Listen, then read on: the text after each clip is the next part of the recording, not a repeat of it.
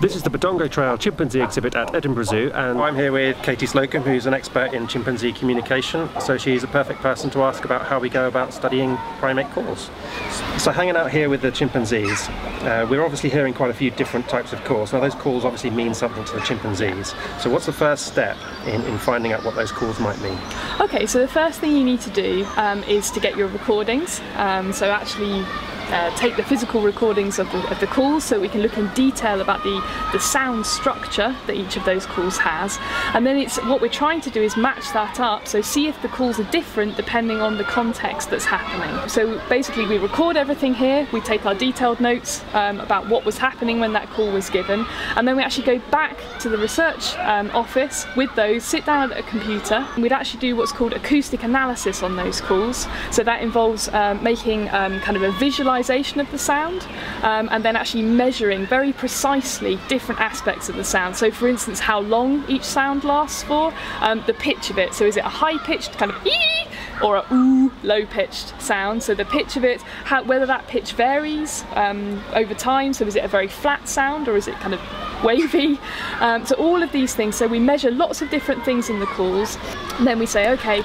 now based on those measurements, are the calls different? And when we've done that, then we can start to say we think that these calls actually mean or refer to different things in the chimp's environment. So that's the very first stage to really getting to grips to what the chimp calls might mean. Okay, what's the basic equipment we need to do a study like this? Okay, so the basic equipment that you need for the study is a recorder that takes nice uncompressed sound file recordings, and then a microphone. Now it depends on how close you are to your animals as to what kind of microphone you need. So on this recorder you can see it's got a little inbuilt microphone, and that's great if you're very close to the animals. But here in such a massive enclosure that we've got the chimps in, they could be really quite a long way away. So for this we need a much more directional microphone, like this one here, and this one, so then you really point the microphone at it and it can pick up sounds really quite a long way away very accurately.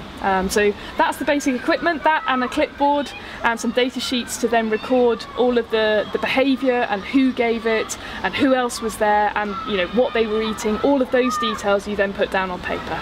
So assuming we've read the manual, we know exactly how all this stuff works, how do we go about actually making a recording in the field or in the zoo? Okay, so there are some golden rules for how to make good recordings. The first is being aware that any noise that you make that will ruin your chances of measuring accurately the noises that the chimps are making. So you have to make sure that you are as quiet as possible, and again with a microphone like this, any movement of your hand on it will make a noise and ruin it. Again, be careful what you're doing with your feet, especially if you're standing on crunchy leaves or anything like that, so you must stand very still. And again, try and get a position where you don't have a lot of noise behind you. So when you point the microphone like that, if you've got a lot of noise kind of here, that will also pick up, and then that will make it much harder to get a clear measurement of your sound. So basically just keep background noise to an absolute minimum. Okay, and apart from the recordings themselves, what else do we need to make a note of in the field? Okay, so the most important thing is who gave that call, because we know that animals, just like humans, they're different sizes and they have different voices. So just like you can recognise your friends on the telephone just from their voice, the same is true for animals. So if we don't know who gave the different calls, we are adding a lot of noise into our data. So we have to know who gave them. So that's the first thing. So first of all, before you even start with the sound recording, you need to be able to identify your animals. and particularly then if things are moving fast, you know, you can still accurately know who it is that's actually giving the call. So once you know who's giving it, you also need to know what they're doing. So in terms of, are they feeding, are they resting, are they travelling, and then also who else is around them, so who else could potentially listening to the calls, because we know certainly in chimps that makes a difference for the kind of noises that they make. So generally, who gave it, what they're doing, what the general context is, and who else is there, and if you can, what they're doing as well. So quite a lot to be writing down at the same time. Okay, so we've got our sound files, we've recorded the behaviour, and we've got back to our classroom or our lab, wherever we're working. What do we do next? Okay, so the first thing you need to do is get your sound files onto the computer, and then in some kind of acoustic analysis software program, so there are lots of these that you can get for free. So for instance, I use a slightly funny sounding one called Primate, and then essentially you ask that software to make a visualization of your sound, so that you can actually see what it looks like, and from there you then go on to take very detailed measurements of the calls. So what are the key things that you can measure using these graphs?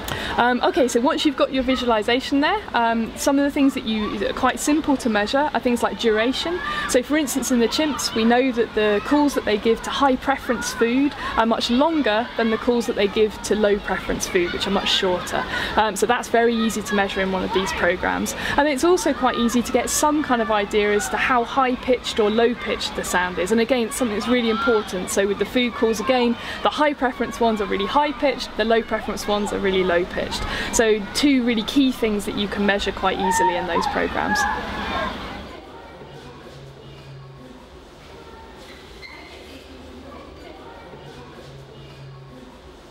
Okay, so this is Primate, the free acoustic software program I talked about. So here you can see we've got a visualization of a chimpanzee panthoot. So the top bit here shows you amplitude, or the loudness of the sound, against time. So you can see here that the sound starts really softly, and then, oh, there's a bit of a louder bit here, and then this is the really, really loud bit, and then it goes quiet again. So that's what the top two things tell you. And then this is a different type of visualization, and here we actually have frequency up the side, time again along the bottom, and then the darkness of the image, so in other words how black it is, then tells you how loud that sound is. So the way to interpret this is that we've got energy here at quite low levels, so quite low frequencies, and then again this really loud bit that we know is loud from here again shows that it's blackest here. We can see then it's really quite high frequency here, and we've got two distinct kind of calls there. So if I play it, hopefully you'll be able to follow that through. So again, look for the first bits being quite quiet and short, and then building up into this much louder, much higher pitched screamy bit.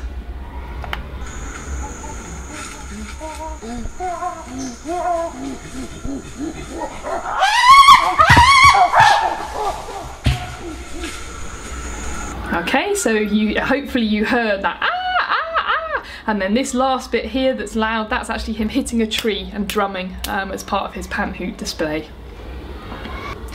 Okay, so what you can see here is the call that Louis, one of the chimps here at Edinburgh, has given when he's been eating bread.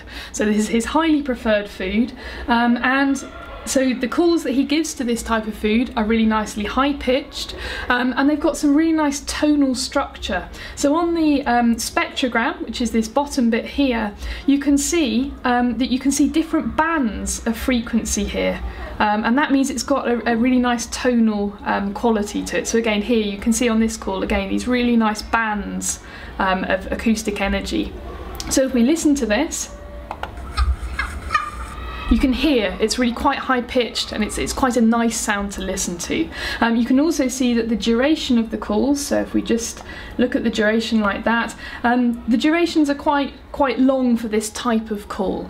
So if we then compare that to the same chimp, so Louis again, then giving a call to apples which he doesn't like, we should be able to see some differences. Okay, so what we've got here now is Louis' calls to apples, which he doesn't particularly like. And the first thing you'll notice about these spectrograms in comparison to the ones he gave to bread are that we've lost that nice tonal structure. So we can no longer see the nice clear bands of energy at different frequencies lying on top of each other. So this is all much more noisy. There's no real clear structure here. And that's reflected in how it sounds. So listen for this being much noisier and also much lower pitch. So we've got much more energy towards the bottom here.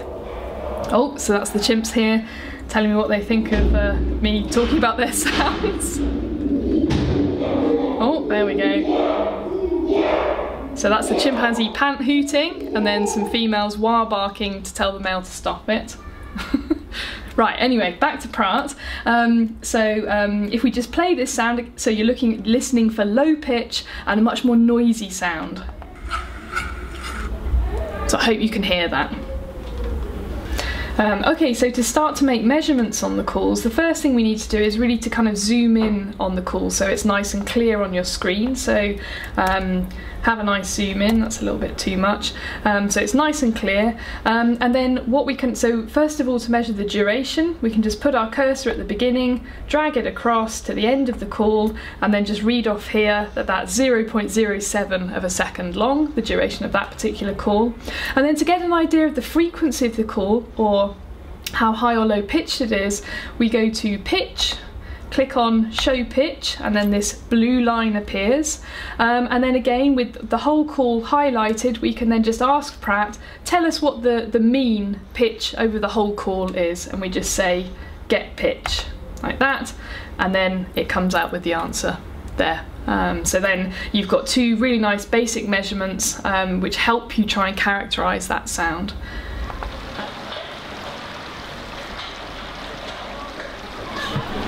So that's the basics of a simple study on primate calls. Where can this lead to? What have you done with this kind of study? Okay, well actually here at Edinburgh Zoo I looked at specifically at the food calls that the chimps make here. The first stage of that was actually getting the recordings of the calls, noting down what food they were eating, and we found that actually the calls they gave to the high preference food were these grunts, and the ones to the low preference food were these much noisier, lower pitched grunts. So that was fantastic. So it looked like they were communicating about the value of the food to each other. But what we always have to make sure is that the listening chimps can actually understand that information. So how we tested that was doing what was called a playback experiment. So when we did that, essentially we trained the chimps here at Edinburgh that there were two areas that they could get food from. So there was one area over here that there were apples available, and an area over here where there was bread. And the chimps here at Edinburgh don't really like apples, but they love bread. So that was their low and high preference food. And then we would then essentially play back a call from a group member given to either bread or apples to see then if that affected where an individual then went to search for the food. And what we found is that when an individual hears a group member's calls to bread, he goes and looks much harder in the bread location because that's what he expects to find, and when he hears a group member's apple calls, he goes to the apple location and looks for food there. So it really showed us that the chimps themselves understand what these calls are really referring to and what they mean. So does that mean that chimpanzees have language? No, it doesn't mean that they have language. So humans are the only species with language. So language is just far more complicated than any other communication system that we know of in the living world. So one of the key things that makes language special is that it's actually very highly structured. And to date, we don't really have any good evidence that any other animals' calls are quite so highly structured as ours. So we see elements of communication in other animals like the chimps, like monkeys, that share some of the features of language, but no other species has all of the elements that we have to make language. And we think that's probably what makes our communication special, is just that it's just far more complicated than, say, the chimps' communication system. So some similarities, but also some important differences still. Katie, thank you very much. Thank you.